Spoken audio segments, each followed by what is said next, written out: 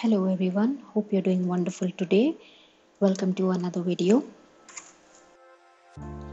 Today we are going to make this ocean themed coaster on wood. I'll be making this coaster using a new brand of resin that I actually found on Instagram called as Pourfect. It's a 3:1 ratio resin. Takes 24 hours to cure. This is not a sponsored video. I just like trying new brands of resin and will give my honest opinion on this. If you're new here, do consider subscribing to my channel and hit that notification bell for my future videos. Let's get started.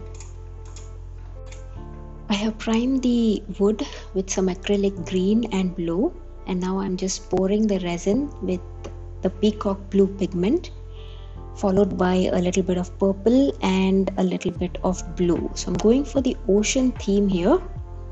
So just pour in the resin with the colors and blend them together.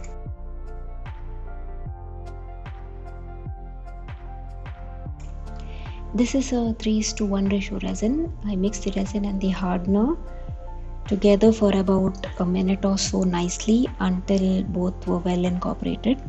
I left it as it is for about 5 minutes or so. Most of the bubbles had disappeared and then a few just rose to the top. I got rid of this by using my heat gun. You can also use a lighter. This resin started to cure within 20 to 30 minutes of mixing, which is actually quite fast if I compare it to another brand of resin that I use.